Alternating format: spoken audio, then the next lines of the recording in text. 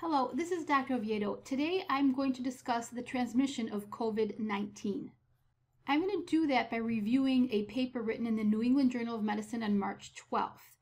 The title of this paper is Aerosol and Surface Stability of SARS-CoV-2 as compared with SARS-CoV-1. SARS-CoV-2 is the COVID-19 virus. This is the paper I'm going to be reviewing.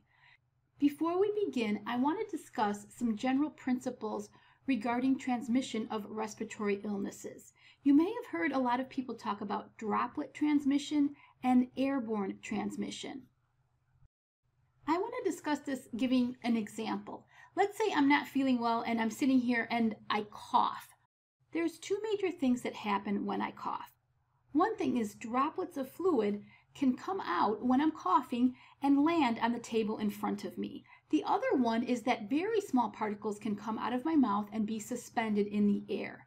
The droplets of fluid that land on the table can then be touched by someone else that comes and sits where I was sitting, and then if they touch their face, of course, if I am sick, the disease can be transmitted like that. That's called droplet transmission.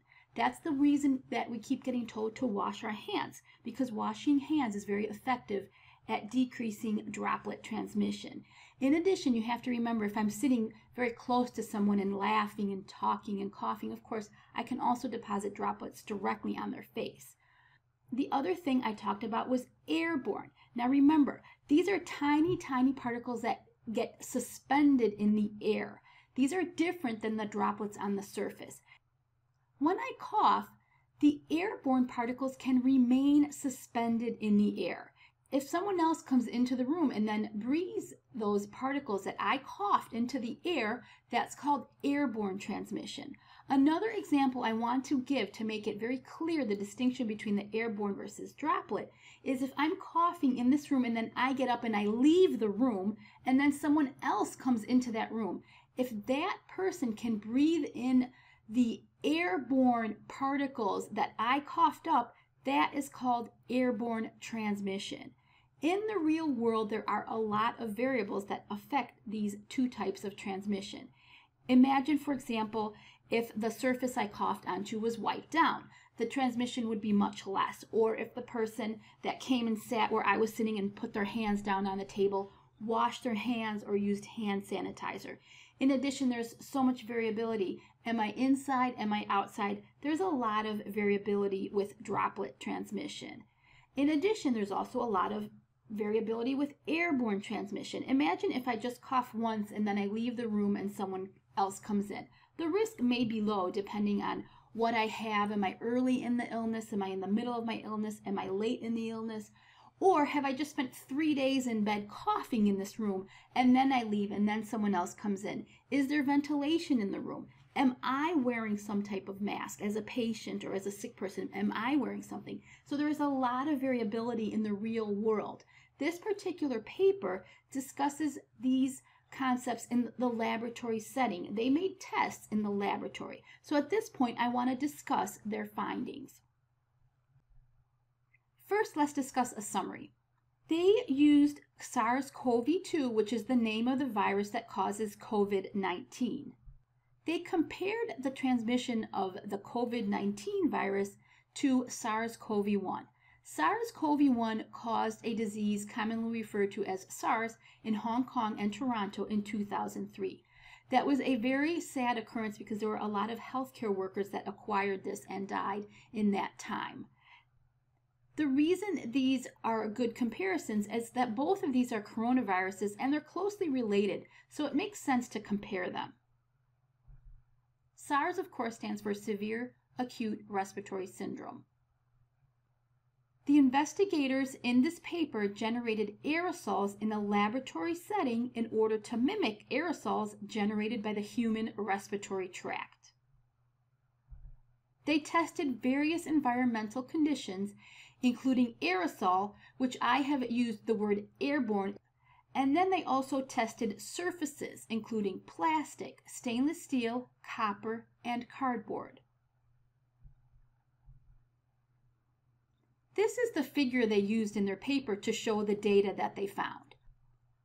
The top row labels the various environmental conditions that they tested. They tested aerosols, copper, cardboard, stainless steel, and plastic. The first row refers to titer, which is a measurement of how much virus is left after a certain period of time. Here on the right, you can see I put a rectangle around SARS-CoV-2, which is the COVID-19 virus, and it has that kind of reddish orange color in their various charts. The most important finding is on the top left. You can see I've circled where the virus continues to have a fairly high titer even after 3 hours.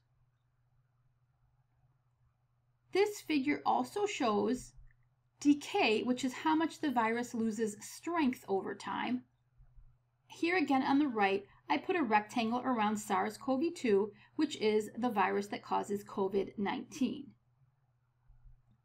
The bottom row is data which shows half-life, which refers to the time that half of the virus is viable. So what are the results? COVID-19 virus remained viable but in reduced amounts in aerosols for the duration of the experiment. Aerosols is kind of the scientific word for airborne, meaning airborne transmission is possible. On plastic and steel, the COVID-19 virus remained viable but decreased at 72 hours. On copper, the viable COVID-19 lasted only about 4 hours. On cardboard, the viable COVID-19 lasted about 24 hours. Here are the conclusions. COVID-19 virus can be transmitted by droplets on surfaces. We already know this because we're constantly being told to wash our hands, wipe down surfaces, and use hand sanitizer. In addition, COVID-19 can also have airborne transmission, similar to SARS-CoV-1, which caused SARS in Hong Kong and Toronto in 2003. This is also very important to understand. These findings have to be interpreted in the context of community versus healthcare setting. For example, in healthcare settings, there are procedures which may generate aerosols and cause airborne transmission. For example, intubation of a sick patient is expected to generate aerosols. However, if the healthcare workers are wearing the proper equipment, the risk of transmission would be expected to be low. Okay, that's it for the discussion of this paper. I encourage you to read the paper and learn more about the transmission of COVID-19. I also encourage everyone watching this video, including community members and healthcare workers, to do the best you can to prevent transmission of COVID-19.